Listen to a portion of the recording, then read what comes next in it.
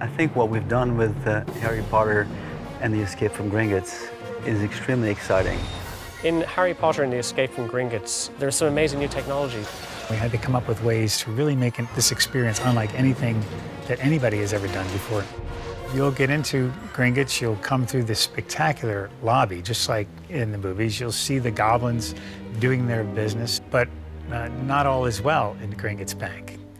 Security has been penetrated, and Harry and his friends are in the bank, and we are caught in the middle of that action.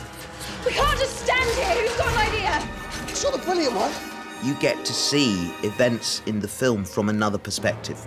The ride picks the adventure up just after Harry, Ron and Hermione and Griphook have come through the waterfall, the Thief's Downfall. And so you see that moment, but then you're taken off in another direction on your way to the vaults. From the very first scene you experience on the ride, when you come face to face with Bellatrix, and she sends us barreling down deeper into Gringotts Bank, facing these security trolls. Surviving that, we end up falling down deeper into the bank towards where the dragon is. We have a fire being thrown at us, and we eventually come face to face with Voldemort.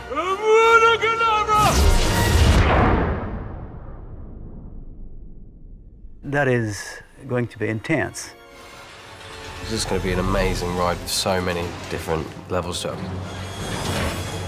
It's going to be quite scary because it's the first time the fans can really kind of experience the evil of Voldemort. And in 3D, I think that'll be quite a lot to handle. I think after you ride Harry Potter and the Escape from Gringotts, you're going to feel like I survived the most incredible adventure of my life. It is going to be mind-blowing. It's going to be absolutely awesome, and you're going to want to get back on it right away.